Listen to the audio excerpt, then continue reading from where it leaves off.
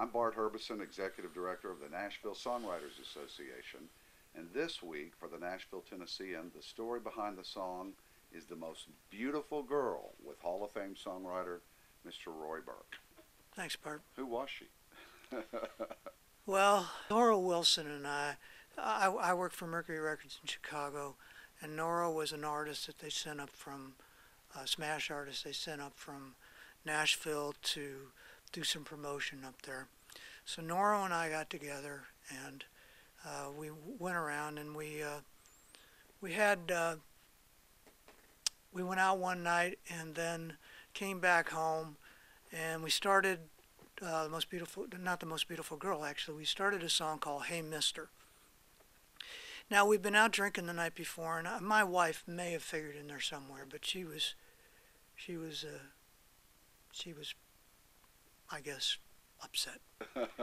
So Noro and I started working on Hey Mister, and we wrote that, and he went back to Nashville, and about 3-4 months later put it out as a single, Hey Mister.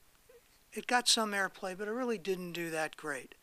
So by that time, about a year later, I moved to Nashville, working for Mercury in Nashville, and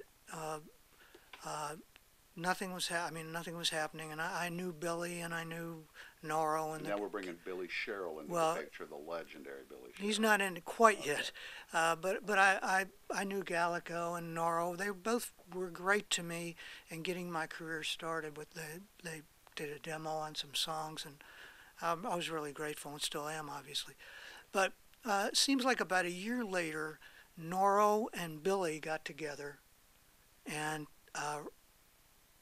put the magic on this thing. And it became The Most Beautiful Girl. It's the other song. It's Hey Mister morphing into Most Beautiful Girl. And Noro cut it on Joe Stampley, and kept saying to Billy, you need to put this out on Rich, And Billy was reluctant, but as I understand it, the girls over at Columbia at the time just ragged on him until finally he put it out, and and the rest is history. The first time you heard Charlie's cut, you remember that? What'd you think? I thought fantastic. It's great. So it just sounded different to me. First, the song's different. The song's semi-conversational. The melody really moves in some places you wouldn't that aren't predictable.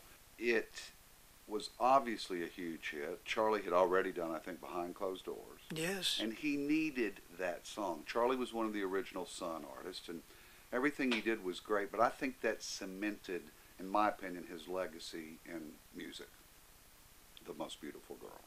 And Don't Be Humble. No, I think those two songs. Yeah. I mean, Behind Closed Doors was a huge hit, and we were coming off of a giant.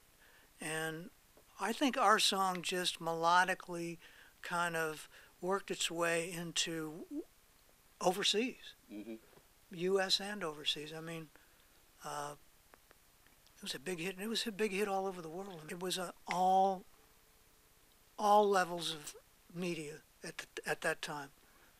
It was huge. My mother used to say that one of the reasons why it's as big as it is that it's one that her old lady friends could love and listen to and say, yeah. This week, Hall of Fame songwriter Rory Bourke.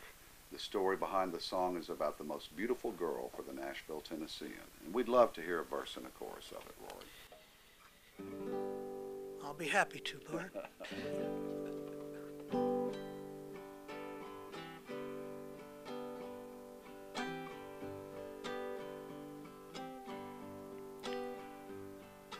Hey, did you happen to see the most beautiful girl in the world?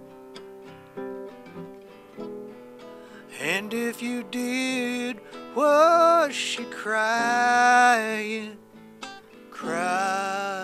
And hey, if you happen to see the most beautiful girl that walked out on me, tell her I love her Tell her I need